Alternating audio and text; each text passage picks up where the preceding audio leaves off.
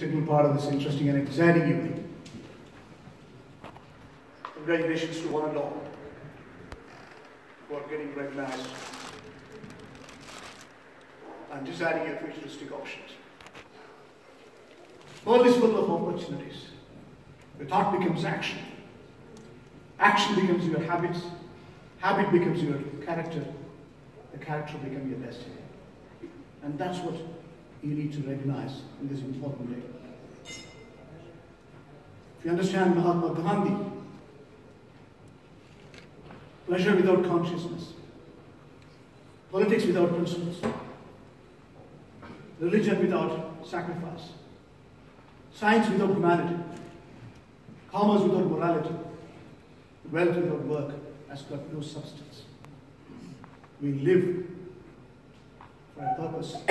We need to have enduring values in this planet for generations to come.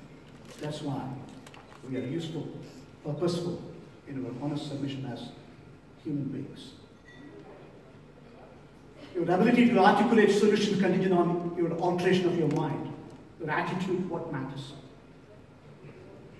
The biggest discovery of this generation is to recognize you can alter your mind, alter your life, and set in the right kind of principle-centered values which can drive the change to human dignity and human prosperity.